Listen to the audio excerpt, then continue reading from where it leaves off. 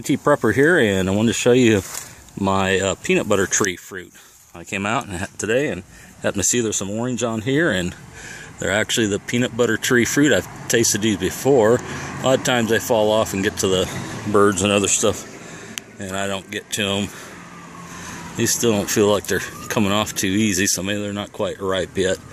I'm going to pick one here if I can get him off anyway. I think they're a little easier to come off when they get ripe. But anyway, that's peanut butter tree and the fruit, what it looks like when it starts to get ripe. And these, I think, get just a little bit more red to them, and they maybe get a little bit soft if I remember right.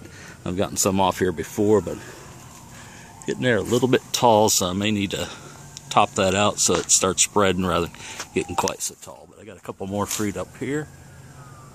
So that's the peanut butter tree and the fruit on it. So anyway, Tiny Tea Prepper signing out. Y'all have a good day.